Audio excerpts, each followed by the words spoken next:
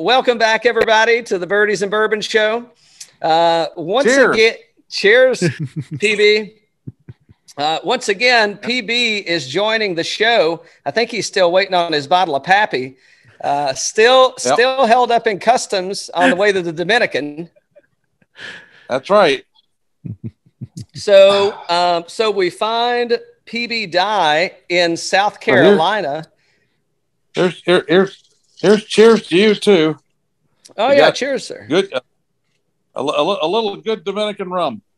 Oh, nice. Nice. What brand did you go for? It's called it's XV or 15. It's called Equive down there. It's made by Brugal. Very nice. Very smooth. Nice. Yeah, I'm a fan of Brugal.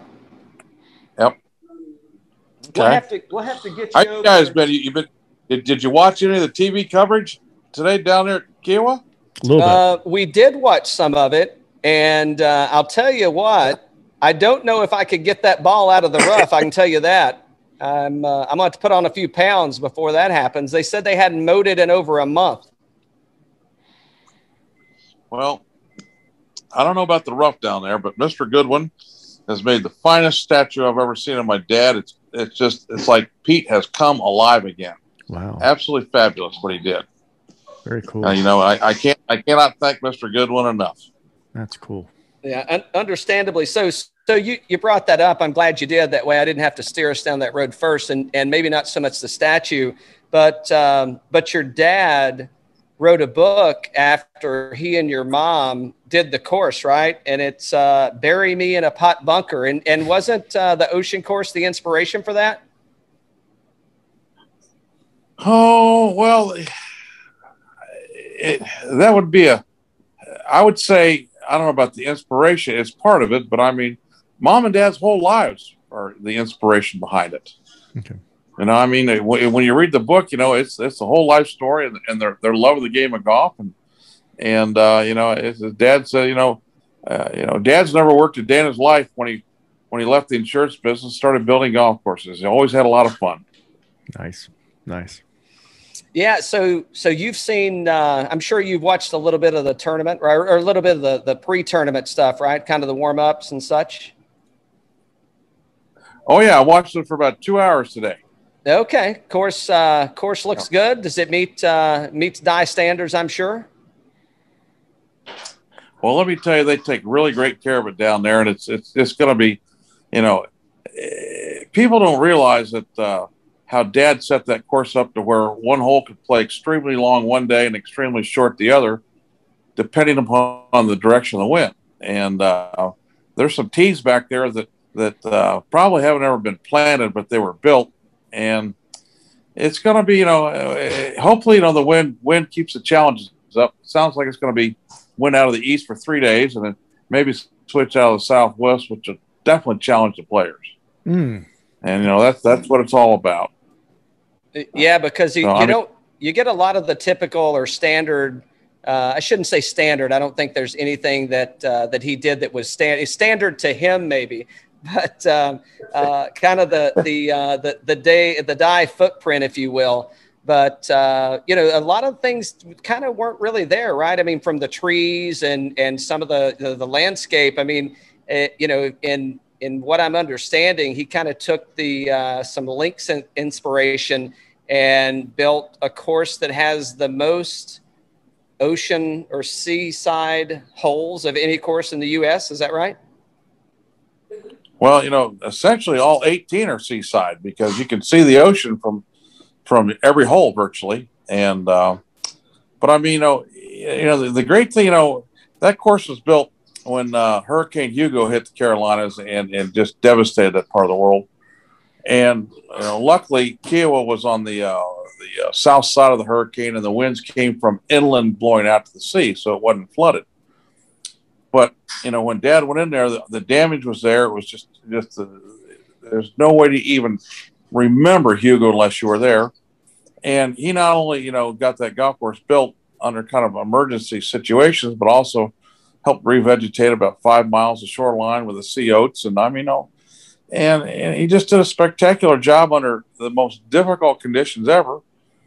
And he's worked with the Goodwins, and with that golf course ever since. I mean, to his last breath, he was always a participant and every aspect of that golf course, from burying every TV cable, every electric line, and then taking down mounds to make spectator seating, and then putting the mounds back up again, so I mean he's had a lot of fun with that golf course, and as I said, the Goodwin family have absolutely been super to my dad. So, and they let him do what he wanted to do out there. And when you let Dad do what he wants to do, the job is just first class all the way. Mm-hmm. Sure. Absolutely. So now, was this already a project prior to Hugo, or was this something that kind of came along after the fact, or did it speed things up, or was that a kind of a play? The original people behind it were the Landmark people, the same people behind Oak Tree and PGA West and all that. And they had the project started, but when Hugo hit, they sent one of their key people, a guy named Jason McCoy, who now works for Mr. Norman, and sent him with a very large certified check down to Savannah. And he went into Caterpillar and took every piece of equipment they had and got a couple of barges, and he, went right up the coastline and unloaded everything and started working, 2 days after Hugo. And they got a lot of work done before anybody knew kind of what's going on. But they had permits to do the clearing and so many things, but they just kept going. And, when it became apparent what Dad was doing, and people said, well, Pete, I don't know if you can do this. He says, give me 10 days, I'll have it finished. Oh, wow. And because Mom and Dad were up there living on the project. And nobody got out on the property without Dad knowing who they were first. And his rapport with the Coastal Commission, all those people those days, was just fantastic. And because he was there, every time they'd show up, he was there. He'd walk them through saying, this is what we're doing. And he said, and the Ryder Cup's coming. It's going to bring a tremendous amount of cash inflow into the Charleston area. And, you need that right now. So they just let him do what he had to do. And it all worked out really kind of nice. And with the Landmark people behind him, Joe Walser and Ernie Vossler and those guys that, Dad had built several golf courses for, they just, let Dad run the show. And, when Dad, as we say, he was the leader of the three-ring circus, and just, there's too many stories to tell out there, but I mean, literally Dad spent almost a year of his life up there getting that golf course built. So, I don't know if you call him a designer or architect, but he was definitely running the job. So you might call him the construction superintendent too. Nice. Yeah, or bulldozer operator. I know that's your title, isn't it? The bulldozer operator. What did you do? As I told you before, I'm your worst enemy. I'm a bulldozer operator with a scratch handicap and an Irish sense of humor. And exactly. As I said, I worked with my dad a lot of years. We had a lot of fun together. Yeah. Did you participate at all in the ocean course, in the development of that? I played it 6 weeks before it was open. All right. That was my participation. So you gave it a test run. And I played it with, at that time, that became my future bride. So yeah, I participated very good at the ocean course. You must have done something right down there. Oh yeah. So I'm going to go back in time. Well, I won't go back in time, but out of the, your mother and your dad projects, where do you think this ranks as far as, what they've done, right? And it doesn't have to necessarily be for landscape or the views or, but maybe it's the time that they spent there or what they did back for the environment or however you want to translate it back. But in PB's terms, how do you think this kind of ranks in their projects together? Well, if you talk about the top 5 projects, lifetime projects that my dad, was in love with.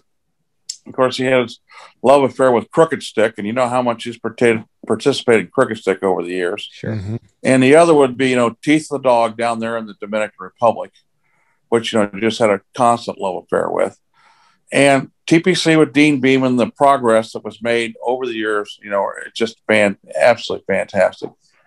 And, Kiawah is definitely that top 5 because when he built the golf course for the Landmark people, and then after Mr. Goodwin acquired it, he stayed on board and kept coming back and making improvements. And then, in that leading 5 has got to be, Dad's had a lot of fun with Herb Kohler up there in Wisconsin. So, and he, at a drop of a hat, he would go back to his projects and participate and literally, as we say, would do it just for transportation and a turkey sandwich, just because he liked being involved. And it's like, as I said, it's like watching your children grow and watching them graduate high school and college and all that stuff. You're just proud of it, and you're glad to be involved with it. Mm-hmm. So, sure. Kay was definitely in the top 5, but Dad's had so many of them, but, the fact that the owners let you participate in the ongoing development of the property is really very special.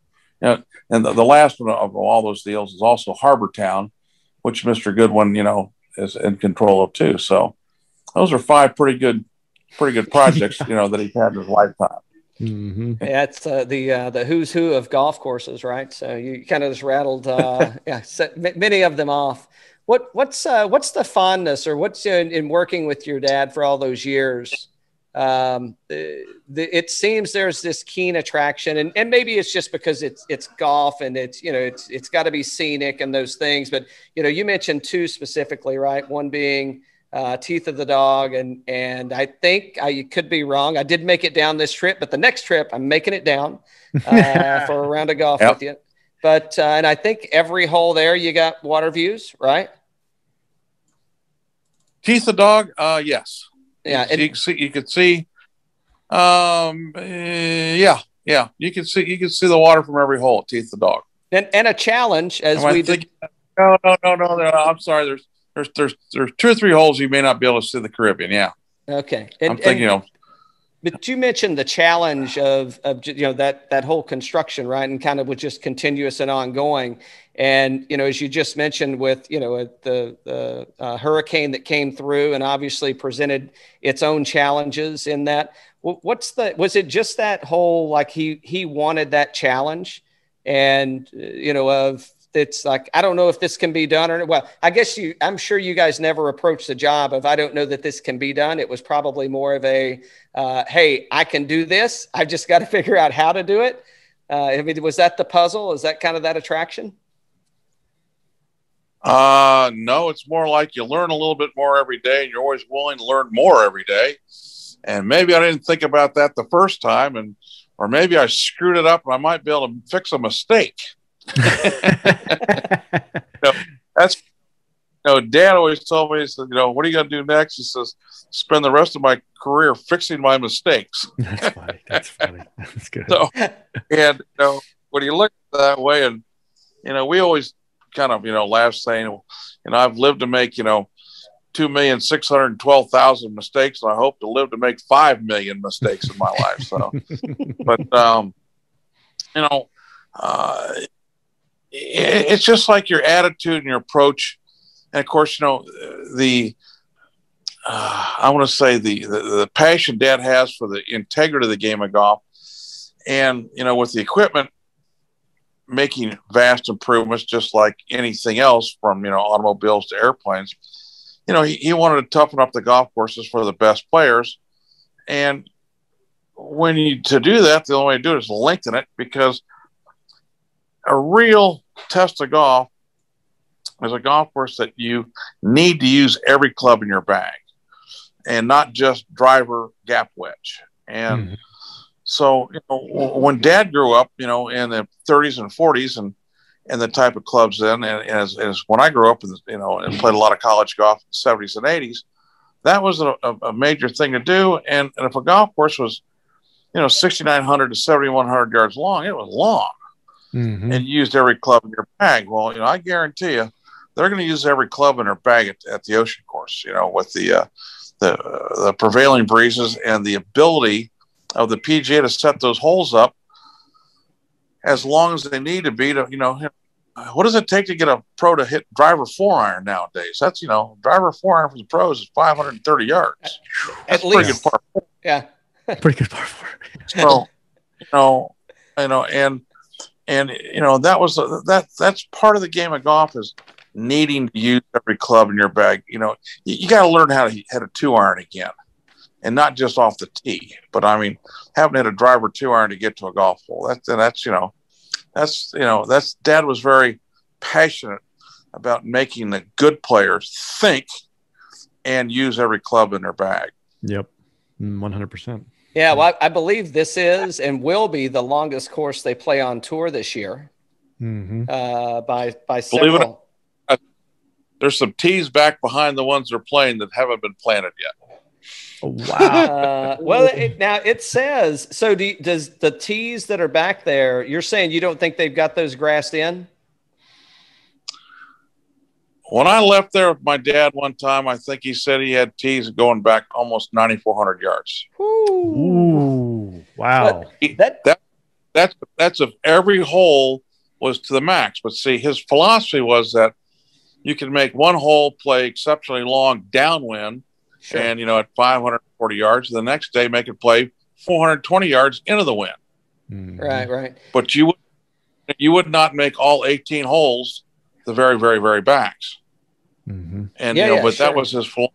That you got to remember that you build a golf course to be like a private members club, like Cricket Stick. Okay, you build a golf course down at Teeth of the Dog that's going to be a destination resort golf course. Then all of a sudden, Ernie and Joe Walser look at you and say, "I want you to build the hardest damn golf course you can build. We're going to test the pros." Mm-hmm. Okay, that's like saying, "Okay, we're going to take the top 33 guys going around that circle in 2 weeks at 240 miles an hour. You got to build a track for those 33 specific guys racing around Indy, or any formula type race." Mm-hmm. So, when your instructions are day one, we're setting this thing up for the Ryder Cup, and then you also have to make it playable for, as I say, Mrs. Haversham has got to be able to get around a golf course. So, and that's accomplished out there. But from the tips of those tees back there, it's a long one. And, luckily I played the back tees one time a long time ago when I was hitting it pretty good. I'm 65 now, and I have no problem playing the senior tees. I mean, it makes a hell of a lot more enjoyable, right? So, well, golf is not supposed to be fair, but it's supposed to be fun. Yep. And if you go down to TPC and play the tips, you're not having fun. You're punishing yourself. Same thing at Kiawah. If you want to play a golf course 6,000 yards, that's fine. If you want to play 5,600, that's fine. The girls got to get down, 51 to 4,900 yards, and then the senior women should be down there, 4,400 yards. Let them have fun. Well, Dan can't bring enough balls to play anything but the forward tees. So it's true. It's a good point. Nobody's carrying my bag. Just remember, Dan, that every golf ball you lose helps solve the unemployment problems of the world. That's a good point. Use expensive balls. Right? Use expensive balls. Lose a lot of them. Recycle.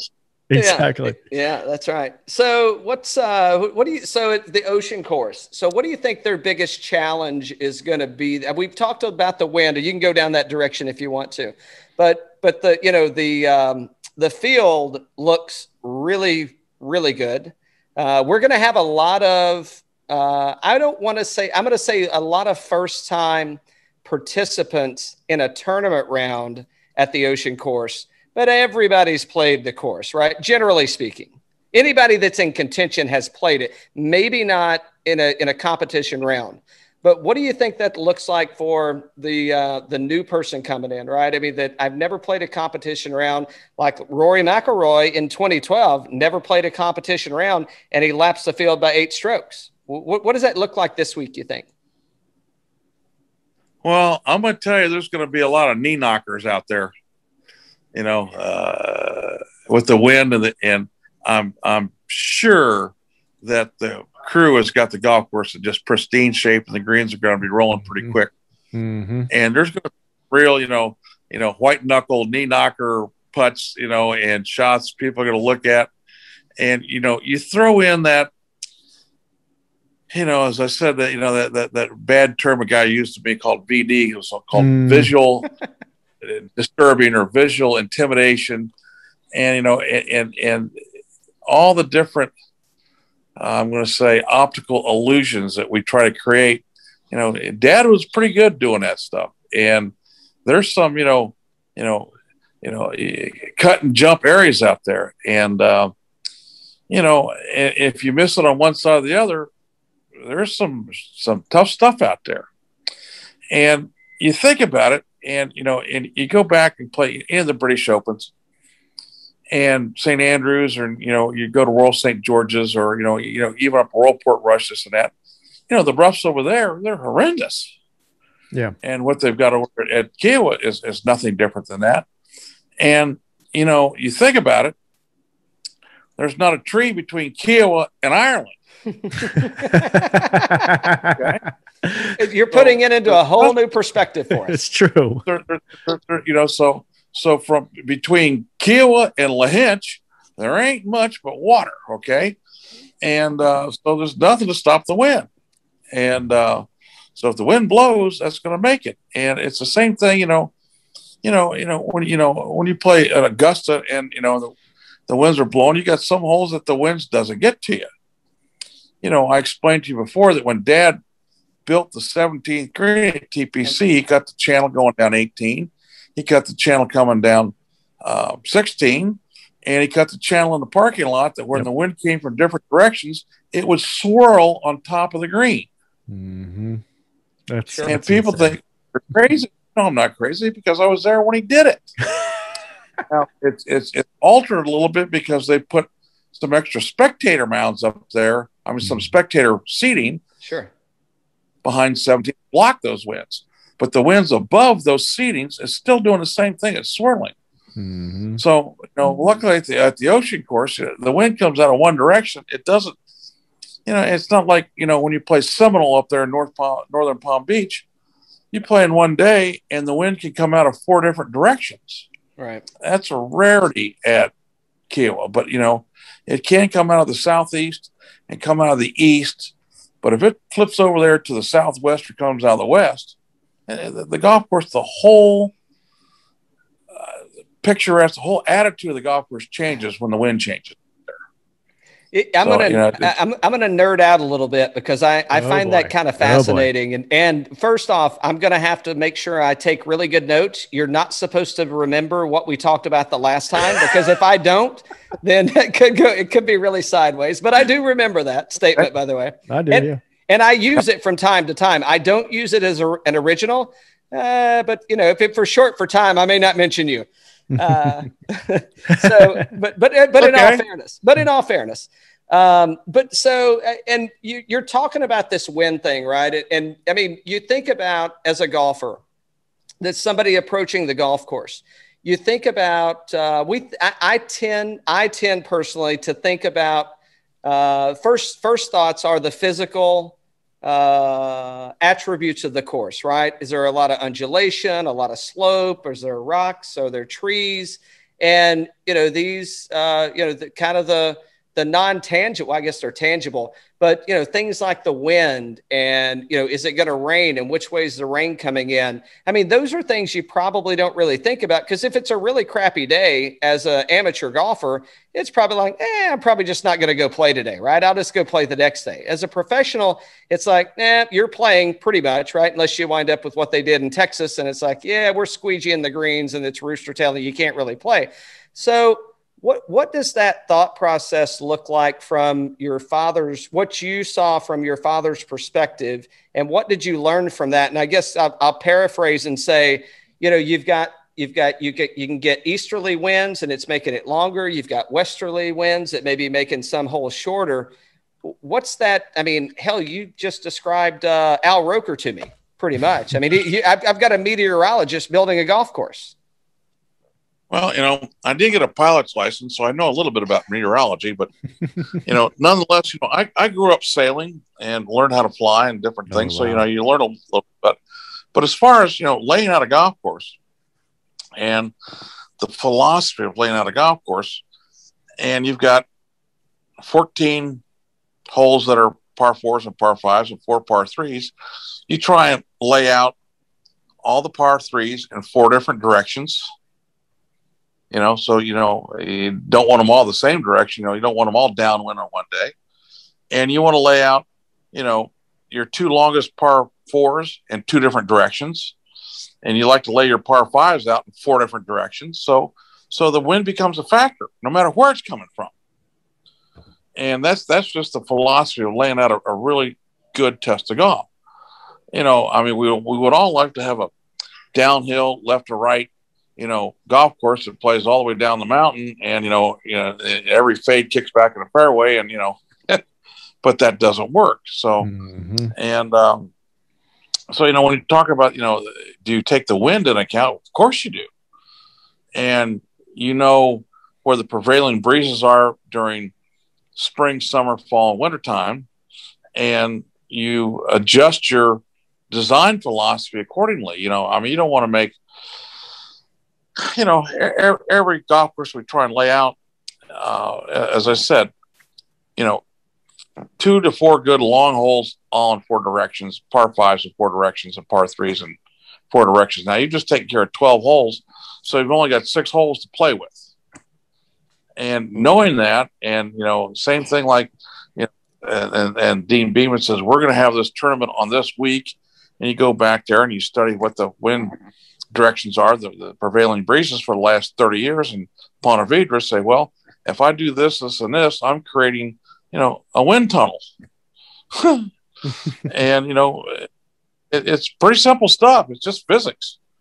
And, you got to know what your weather is. And so, that's all part of the design philosophy. But you need to be a, amateur meteorologist to build these crazy golf courses. And, that's what, you got to, you got to have crazy to build these things, but you just can't go out there and think you know it all, because you don't. And, I've told a lot of people, it says, the one thing I can tell you that Dad and I had in common is we both knew that we had no idea what we were doing, but we just trusted the process, and I told you guys before, it's like raising kids. Nobody's a professional at raising a kid, but the more you show up, the better they turn out. Yeah. And you're learning in the process. You just trust the process. That's a good point. That's another hour. We don't have that long with you, so that's the next show. But so I'm going to go back to Kiawah. It's or the Ocean Course. It is what it is this week. What hole? We've got some experiences here. I already know what your favorite and best time was there. You just talked about meeting Mrs. Dye, so we got that one good. On the course, outside of that experience, what's your favorite hole? This is that kid thing. You're going to yell at me again. What's the hole that you prefer to play the most, and what's the hole that always gives you a challenge? Well, 2 holes stand out. One's the second hole because of the way the green's laid in there. But during the Ryder Cup, Dad and I sat back, and I think back on number 14 tee, which is the par 3 coming back. And we sat back there, and the hole at the time was playing 208 yards. And from the left side of the green to the cart path, which is next to the ocean, 220 feet wide. And we watched 24 of the greatest players in the world, singles matches last day, 12 matches. 2 guys kept it in play. Wow. 22 players hit it left of the green into the gaunch. Mm-hmm. And we sat back there, behind the back tee, which is like 236, 240 yards. These guys are hitting 4-iron. And from the left edge of the putting surface to the cart path, 220 feet wide, 2 guys kept it in play. And we sat back there and giggled. I swear to God, I was getting ready to ask, were you guys like punching each other in the side, like going, we did it? we're doing everything to keep her rolling down the hill laughing. I mean, this is they're trying to that green's a little top hat green, but it's got a big mowed collared area. The green's 80 feet wide and 115 feet long or something crazy, and they couldn't. One guy got on the pad. One guy got it in the collared area, and 22 guys knocked it in the gunch. Yeah. Mm-hmm. And we're just going, you could have hit it down on the beach, gotten a better shot. But they all tried.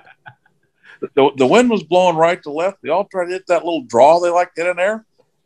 It went left. It was just Dad and I laughed. Mm-hmm. Pete got him again.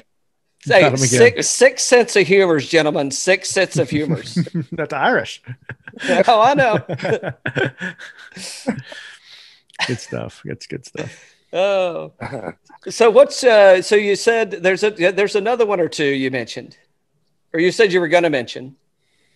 Well, the second hole, the way it lays up, in the Trina fairway and this and that, the green, I mean, I really love the way it sets up. It's a great hole, and it's got a little top hat green on it, and it just, there's so many great holes out there. It's just fantastic. And, I know everybody remembers the 17th hole, which I think can play almost 250 yards, left to right par 3. Yeah. And what I haven't found out, last time I played the Ocean course, which has been about 5 or 6 years ago, there was not a hazard on the golf course except for the water hazard. All the sand was considered in play. And that's correct for this week also. They did announce that there are no rakes on course. Yeah. Yeah. And, so there's, you can ground your club any place you want. And because of the way that thing's built, it would be tough to figure out what is a bunker, what isn't a bunker. But, if you look at if you get the Google Maps plus, and you look at the area of maintained grass out there and say, you got to be kidding me, there's a lot more maintained grass out there than you ever think. But they just those guys, they get out there in that wind and right there next to the ocean, and if you could play with blinders on and not know that you're at the ocean course, you'd probably play pretty good. But you're out there and you've got everything Dad throws at you. You got everything that God throws at you. You got everything that nature has at you. And then, make a wrong step in the lake and you got an alligator looking at you. So, yeah. Cal, you may want to rethink that Cam Smith pick, buddy. So, it's like, there's so much beauty. There's so many other things out there besides the golf course that distract you. So it's going to be fun to watch. It's really going to be fun to watch. Mm-hmm. Yeah, I'm excited that the weather's not going to be and we're going to get wind, right? I mean, it's right on the ocean, so the wind's going to blow. Yeah. It's inevitable that's going to happen. I'm excited that it's not going to be, allegedly, we're not going to have any rain. So I think that's going to be interesting to see that, we're just dealing with wind, and I don't want to say it's going to set up fair, because, the PGA is doing their job of, they're making the best in the world hit the ball where they need to hit the ball to score. Yeah. Well, it would be nice if we have one day with, light winds and medium winds and heavy winds, and then a wind from a different direction, just to give a variety. Sure. And, but it looks like the weather's going to be clear, and, which is great, and, as far as I'm concerned, as long as there's enough wind to keep the sand gnats down, I'm happy. Nice. Yeah, I can see that. What's yeah, go ahead. Sorry. I don't think you said it. I think it's good. Oh yeah. So has it been 5 or 6 years since you've been down to the ocean course? You said since you played it. Has it been 5 or 6? Yeah. Yeah. It's been about, yeah. Yeah. Okay. And, have you got plans to go back down anytime soon? Oh, I would love to. Right now I'm just trying to get from Punta Cana back up to Urbana, Ohio, with my lovely bride and the 2 puppies. So that's my first thing. And then something I do very special every year is we play golf in a little shotgun on Friday called Fast Friday, the day before time trials at the Indianapolis 500. I was about, yeah, I'm glad I'm glad you went there, because you brought it up earlier. You were talking about those guys going around the track at 230 miles per hour. So 233, I think you may have mentioned. So, but some guy named Pete Dye rebuilt that golf course, so we have a lot of fun there. Oh, nice. Have either of you guys ever been up there? Have you been up to the track at all? Have you ever seen that? So that's the second invitation I'm going to ask you for. Yeah. Well, remember, I am born and raised in Indianapolis. Mm-hmm. So, yeah. And the Indy 500, as far as we're concerned, there's only one race. Understood. Understood. And I think that's the only golf course you can play inside of a racetrack. Well, the original had 9 golf holes inside, 18 holes outside. And this will blow your mind. Inside the track, inside the asphalt of the track, there's a little over 330 acres. That's enough for 36. Wow. Wow. I had no idea. Yeah. Yeah. It's 2.5 miles around that thing. It's pretty good size. So who's the most that'll be a weird way to who have you played golf with that was a driver or maybe an owner, either way? Oh, nobody really. I've been lucky enough and got to know Tony George pretty well during the process, and his family's been very very good friends with the Dye family, and of course, now Mr. Penske owns the track, and I'm looking forward to seeing all the wonderful improvements he's done, and looking forward to seeing the golf course.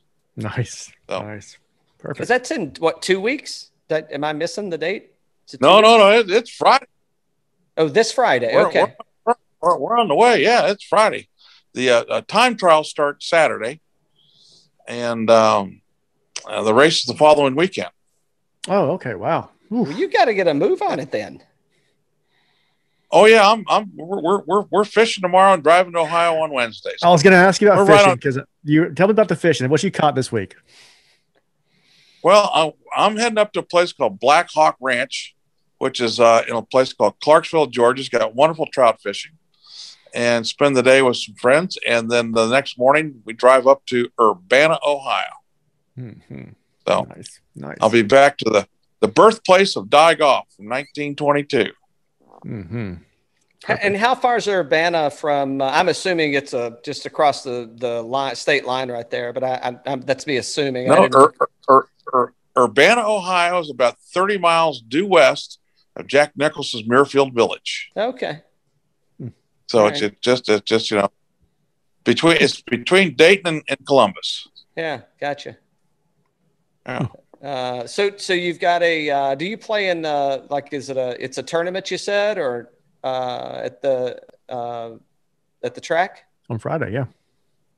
It's a 2:00 shotgun they have every year. And in the morning, Chevrolet has golfers out. Then at 2:00, they have a second shotgun. And for between 2 and 6 o'clock, you can barely hear each other think. And then at 6 o'clock, when the track shuts down, you can hear the river running through the golf course and the crickets and the birds and all that stuff. But it's a very unique day. Very, very special day. That sounds amazing, actually. Yeah, that sounds really cool. Yeah, I'd say. Yeah. I'll send you guys a video or two. You do that. Yes. I want to see it. Yes. Please do. Yeah. Yeah, that'll be great to see. Ready? So, Pappy, did anything surprise you from the players this year? Anything surprise you from the players or from the players' championship? The championship. Yeah, the championship. Yeah. Oh God, I had fun watching, just like everybody else. I think Cal, he was telling me about how many balls went in the water, tons this year, right? It was crazy. The unique thing about the Players Championship, it's like Augusta. People now know every hole, and they can't wait for players to play it. And that's very unique. All the other courses, all the other majors are on different courses, this and that. But I mean, it's gotten to the point now that where everybody knows every hole at TPC. It's like they know every hole at Augusta.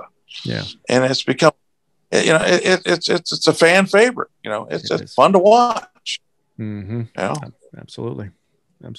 So, partner, we got dinner on the table. Yeah, we'll let you go. Hey, PB, before you go, any picks for this week? Who do you think is going to win? As I said, the person who plays the best. PB Dye, enjoy dinner. Tell the missus we said thanks for letting you have a little bit of time with us. We appreciate it, sir. And hoping to see you sometime soon. Cheers, buddy. Cheers, buddy. All right, partner. Be safe. We'll see you guys later.